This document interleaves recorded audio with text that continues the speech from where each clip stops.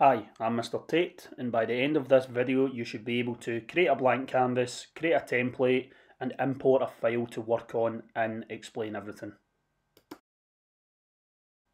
First of all, we're going to access the Explain Everything application, and then you will be presented with this screen here.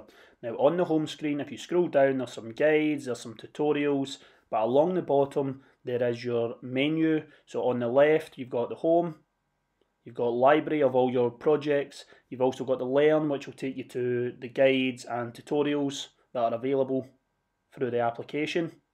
But if we go back to the home screen, we're going to select new, and we're just going to select blank canvas, and this screen will appear, and it's just a blank canvas that's available for you to get started. Now if we select new again, this time we're going to select template, and there are a range of templates that you can select for your project or presentation. So I'm just going to select whiteboard, and again you can see that this screen now appears. Finally, if you want to start from a file, we're going to go to new, we're going to go to files, and we're then going to upload a document from my OneDrive. However, you can also upload a document from your iPad or your photo library. You can select the pages you want to import, if you want them in separate slides, a grid, etc. Various different views, and then select insert. And as you can see, my PowerPoint has been selected and imported to the presentation.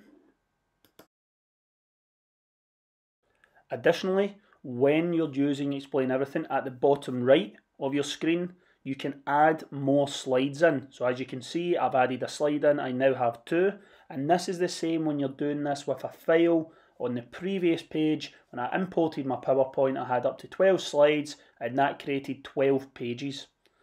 Now to save your project, if you go to the top left and select the menu for projects, it will let you save and close.